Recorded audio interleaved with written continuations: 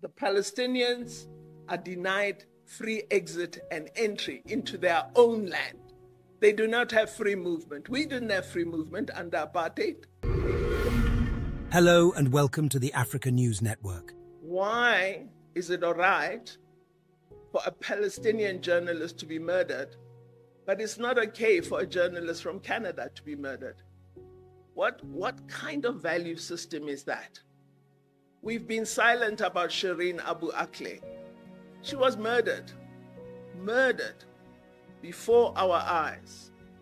The media today, since the period of the embeddedness of Iraq, totally without objectivity, except Al Jazeera. That's the only one. The rest, I'm sorry. But you need to be active proponents of an objective media that informs, that is balanced, and that tells the truth. Not a media that lies and tells you a quarter of the story. So we've got to address all these things. So the fundamental crises of our time call for international responses, in our view. We accept that the world is increasingly more fragmented. It provides an opportunity for those concerned with economic justice, yourselves, to work toward creating a genuinely progressive alternative. Progressive forces around the world need to push for multipolarity and a strengthened, fairer, and more inclusive multilateralism by exerting more influence on global debates. We should not be silent. We should be having loud views. We need to make our economies work for the common good, and we need to take all the measures necessary to protect our planet. We believe that what is needed is a different kind of multilateral architecture, which is more suited to today's challenges of the world. In our own view, Comrade Ronnie, despite its inadequacies, it is our belief that the United Nations must remain the primary locus for political, security, and development decision-making, as it remains the most representative global body, despite its shortcomings. We believe a complete overhaul of the UN system is needed so that the UN Security Council is democratized and reflects the current balance of forces in the global system. It's unacceptable, 8 decades nearly after its creation, 5 nations still wield disproportionate decision-making power in the Security Council, and those 5 number among the most problematic countries in the world, the causes of many of the problems I referred to today. So the overhaul of the UN system should include enforcement of decisions taken by what we hope will be a democratized UN Security Council. We also believe we should no longer accept a situation where countless UN resolutions are passed by the vast majority in the UN General Assembly, but are merely ignored. We've had repeated calls, as Comrade Khalid has said, from UN member states for Israel to withdraw from the occupied territories to the 1967 borders.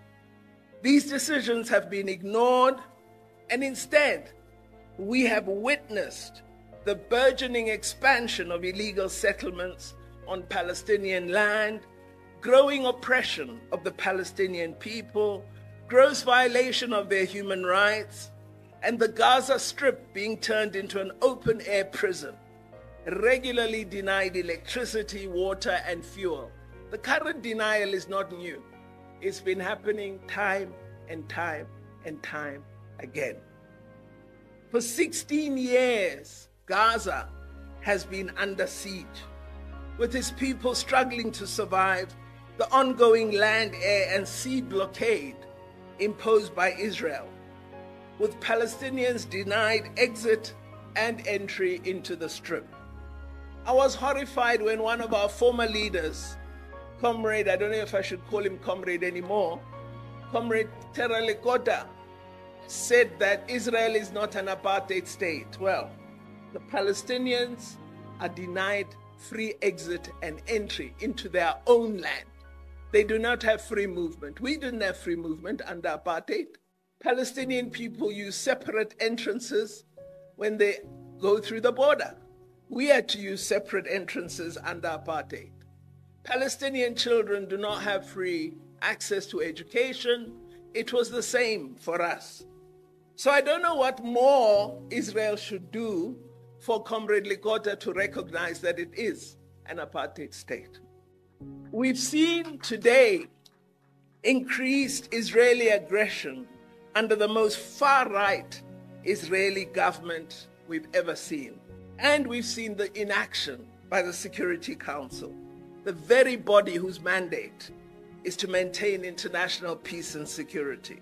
Despite the fact that the root cause of this conflict is illegal occupation, we have heard a tirade of criticism of Palestinians from Western powers and unflinching support for the occupying power, despite the fact that I've been called all kinds of names because I refused to call Russia an occupying power of Ukraine.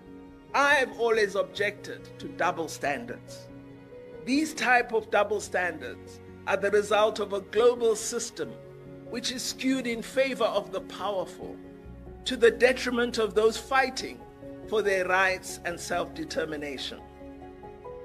I repeat, it is imperative that social movements raise their voices in solidarity with the Palestinian people, particularly given the notably biased media coverage of the current violence. Within the United Nations, we have seen almost unanimous support among member states for ending the illegal economic blockade of Cuba, which is now entering its 61st year. Yet, the Cuban people continue to be denied access to life-saving medicines, essential goods, and the right to trade as any other sovereign nation. These are injustices that once more need to be taken up by the global South and progressive forces worldwide to create a groundswell of popular support for the Cuban people, as well as the people of Palestine and all oppressed people all over the world.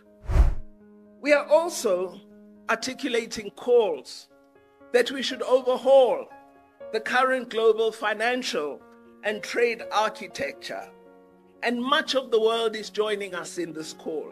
We believe we need a fundamental reset of the Bretton Woods institutions, including the IMF, the World Bank, and the World Trade Organization. Multilateral development finance institutions need to be redesigned to respond to the challenges we are confronted with and to assist countries to meet the sustainable development goals. They must help us respond effectively to public health emergencies and to mitigate climate change. The IMF needs to be repurposed and should provide counter-cyclical lending in times of debt distress, enable debt restructuring and relief, and provide liquidity to all countries that require it. We are fortunate as South Africa to be part of the BRICS partnership. And in BRICS, as the BRICS countries, we've been working toward developing a more equitable, balanced, and representative global governance system. This includes the restructuring of the global financial architecture. We have built up an institution such as the New Development Bank, which we own as BRICS, and it has given us, as emerging economies, greater control over lending and greater autonomy over the progress and course of our development. As we discussed in the most recent BRICS summit, which we hosted as South Africa, the concept of countries opting to conduct trade in their own currencies is to us a welcome development. And we are now investigating how we can multiply such practice and have it available to all of us. Emerging economies are key to reforming global governance. The fact that we've had emerging economies holding the G20 presidency for the last 4 years is an opportunity that we should not waste as countries of the South. Indonesia held the presidency last year and brought back development issues into G20. India held it this year and sustained that focus. Brazil is assuming the G20 chair next year, and we must ensure it holds the ground. And in 2025, South Africa will be chair of G20. And again, we must strengthen the progressive ground.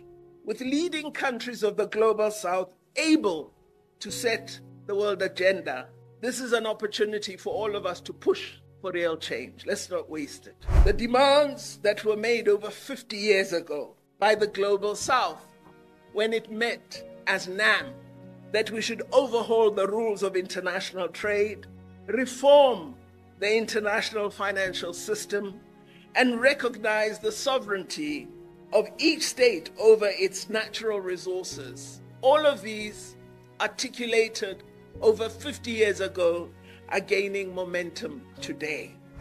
As the great revolutionary leader of Cuba, President Fidel Castro said, we need to unite today to build the tomorrow we yearn for, to vindicate the always excluded, and to rescue faith in humanity. I hope we can do this, and I thank you for listening to me.